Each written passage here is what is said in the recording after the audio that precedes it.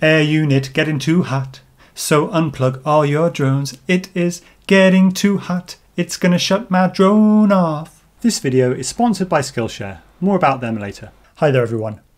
The new DJI O3 Air unit is about the same size as the Caddx Vista, but it consumes 40% more power because of all the new fancy silicon inside that does the 4K video encoding and the rock-steady image stabilization.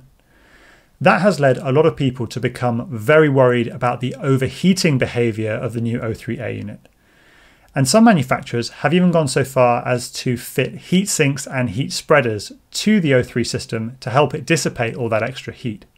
And then we're going to mount the heatsink that's going to make sure that the air unit works properly and we're not going to have any problems in flight.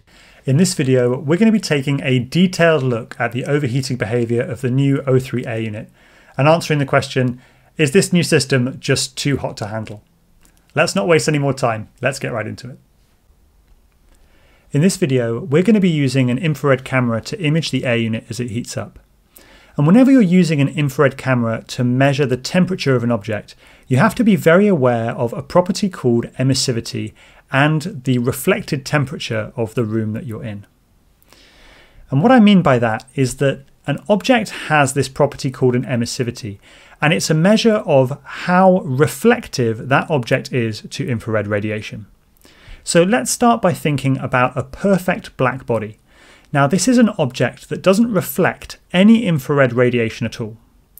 So that means that no matter how much infrared light you shine on it, it doesn't reflect any of it back. And that means that when you image a black body with a thermal camera, all you're seeing is the infrared radiation that that body is emitting itself. And by looking at the intensity and the wavelength of that infrared light, you can determine very accurately the temperature of that black body. But unfortunately, most objects are not black bodies. And a good simplification that you can use when imaging an object that isn't a black body is the approximation called a grey body. Now a grey body has an emissivity less than 1. And what that means is that some of the infrared light that is incident on that object gets reflected towards the thermal camera. So here we have the room, which is at 20 degrees, and that room is emitting infrared light onto the object, and some of that infrared light is being reflected to the thermal camera. And so what the thermal camera is seeing is a mixture of the infrared light being emitted by the grey body and the infrared light being reflected by the grey body. And those two sources of infrared radiation have different temperatures. The infrared radiation emitted from the grey body has a temperature of 50 degrees because it's being emitted from a body at that temperature. But the infrared radiation that's reflected off the object has a temperature of 20 degrees. And to get an accurate temperature of a grey body, you have to compensate for the temperature of the room, the reflected temperature, and the emissivity of the grey body. And to do that, we're going to calibrate our thermal camera first on the O3 Air unit and then on the Caddx Vista. To calibrate the thermal camera for the O3 Air unit, we're going to start by applying a thermocouple to the top of the O3 Air unit. And we're going to be using some thermal compound. This is the same type of thermal compound that you would use between your CPU cooler and your CPU to get a really good thermal contact between the thermocouple and the top of the air unit. So once we've applied the thermal compound, we're going to stick the thermocouple down on the top of the air unit, and that thermal paste is going to make a really good thermal contact between the thermocouple and the air unit so that we can be confident that they both are going to stay very close to the same temperature as each other. Now we're going to do a heat soak test. Now I'm using a temperature controlled hairdryer to heat the air unit and the thermocouple up to 55 degrees. And the reason that I'm using an external heat source rather than turning the air unit on is that I need the temperature to be very, very stable, and I need the temperature of the thermocouple and the air unit underneath it to be exactly the same. And one really good way to do that is to use hot air at a known temperature. Then you have the hot air, the thermocouple and the air unit all in equilibrium with each other, all at a stable temperature, and then you can compare the reading that you're getting with a thermal camera to the reading that you're getting with a thermocouple, and that allows you to calibrate the emissivity. I'm also measuring the reflected temperature of the room with another thermocouple, and that will give me all the information I need to calibrate the thermal camera for this air unit. As you can see, we get the thermal camera and the thermocouple agreeing very closely within a degree of each other. Now we'll do exactly the same procedure for the Calyx Vista. So again, we're applying thermal compound to a thermocouple. We're going to attach that thermocouple to the top of the Calyx Vista, and then we're going to do a heat soak test with the hairdryer to heat everything up to the same temperature, and then calibrate the thermal camera so that it's reading the same as the thermocouple, and then will be calibrated. Interestingly, because the Calyx Vista is a silver anodize rather than a black anodize on the aluminium, it ends up with a quite a bit lower emissivity than the O3A unit. So that means that we will need to adjust the emissivity of the thermal camera between testing the A unit and the Calyx Vista to make sure that the temperature that we're reading is accurate in both cases. Right now the thermal camera is not that accurate, but then if I change the emissivity, then we get much better agreement, again to within about 1 degree C. Okay, so now we have a well-calibrated test system. Let's take a look at the Calyx Vista and the O3A unit side by side. The Calyx Vista is going to be set to 700 milliwatts, which is its standard maximum FCC power. And the O3A unit is going to be set to auto power, auto channel, but with the ham config file on it. So it's also in FCC mode as well.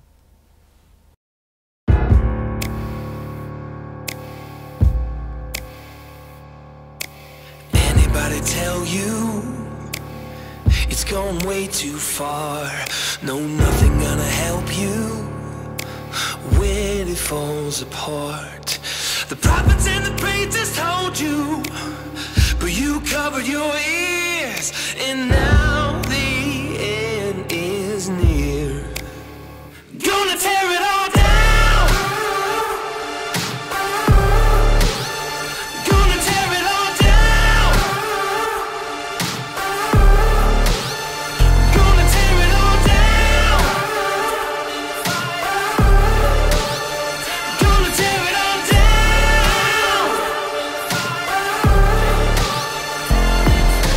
Call it revolution, call it whatever you need. Make a resolution, battle till you bleed. Prophets and the preachers warned you, but you waited too long, and now your chance is gone. Gonna tear it all down. So we can see that the DJI O3 system takes 40% less time than the Calyx Vista to overheat, which makes sense. I mean, 40% more power, therefore 40% less time to overheat. But what about if we enable the low power modes on both of those systems? What difference does that make? Gonna tear it all down. Gonna tear it all down. Gonna tear it all down.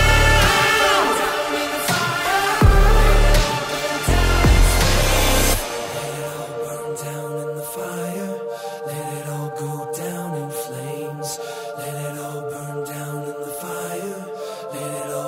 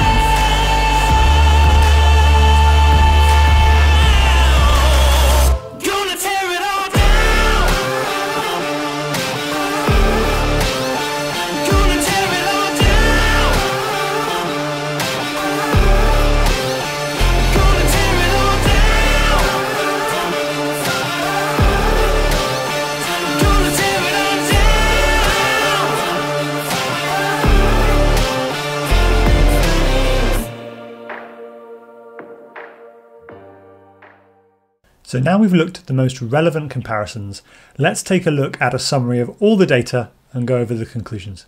Let's take a look at the results. The worst case scenario with the O3 recording 4K at 100 frames per second with image stabilization on, it will overheat in 2 minutes and 36 seconds sitting on the bench in a 20-degree ambient with no airflow. If you're not recording but you're still at FCC power, then it's going to take 3 minutes and 13 seconds to overheat. And that's faster, significantly faster than the Vista, even at 1200 milliwatts.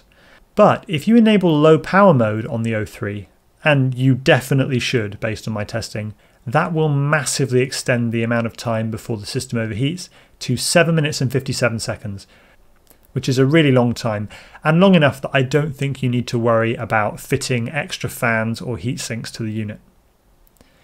The Vista also has a low power mode, and with the Vista in low power mode, it takes more than 10 minutes to overheat, and I had to stop the test because the D-shot beacon on my quad went off and the motor started beeping because I hadn't done anything for so long. Now remember, of course, if you are in low power mode, you are going to want to set up the MSP connection to the air unit so that when you arm the quad, it kicks it out of low power mode and up to the full transmit power. That's going to ensure that you have the range and penetration that you need when you actually go flying. This graph on the right is very handy if you live in a hotter climate where your ambient temperature is much higher than 20 degrees. If you're starting at around 40 degrees ambient, then that's going to subtract between a minute and 2 minutes of time from your time to overheat. So if we're at 40 degrees, we're going to be starting here, and that means that it's going to take us about a minute less to overheat. Or if we're in low power mode, somewhere between 1 and 2 minutes less time to overheat. So just bear that in mind if you happen to be flying in a very hot climate. I hope this video helps put your mind at rest about the risk of the O3 air unit overheating on the ground before you take off. I know this is an important consideration, especially for those of you planning to use O3 for professional work with Cinelifters. If you're interested in Cinelifters, you might be interested in this. This is the new AOS Cine 80, and it is an 8-inch Cinelifter designed for cameras like the Blackmagic Pocket Cinema, the Z-Cam, or even a Red Komodo, both in a forward and reverse camera configuration, so you can get those chase shots with the camera facing backwards as well. It's got an ultra low vibration arm design, and that helps give it vibration and resonance performance equivalent to a typical 5-inch drone. And that means that you don't need to use dampers for mounting the camera, no alpha gel for this frame. You don't get any payload vibration because you can hard mount the camera to the top of the frame. And it also makes it very, very easy to tune. And Brian White also has a PID tune for this drone as well. So if you don't want to tune it yourself, you can always use his. All of this gives the Cine 80 exceptional flight performance, and it's going to be perfect for capturing those super dynamic and exciting shots that you're interested in. If you're interested in picking up a Cine 80, it's on sale now from Quad Standard Labs, both as a frame kit and a full build, and of course there are links down in the video description. That's all I have for you for today, so I'm going to leave you with a few words from the sponsor of this video, Skillshare. Skillshare is an online learning community with thousands of online classes and members from across 150 countries, all who come together to find inspiration and take the next step in their creative journey.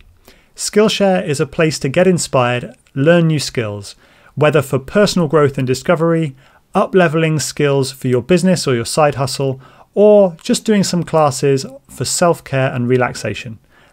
During my time with Skillshare, I've been focusing on improving the skills that I use to make these videos for you guys. So that's been photography, videography, and video editing. And from the comments that you've been leaving on my YouTube videos recently, I can tell that a lot of you are appreciating the improved quality of the videos that I'm able to produce. So I can't thank Skillshare enough for that. The first 1,000 people to use the link in the video description will receive a 1-month free trial of Skillshare so that you can see what it's all about for yourself. A big thank you again to Skillshare for sponsoring this video. That's all I have for you for today, so until next time, I wish you all very, very happy flying.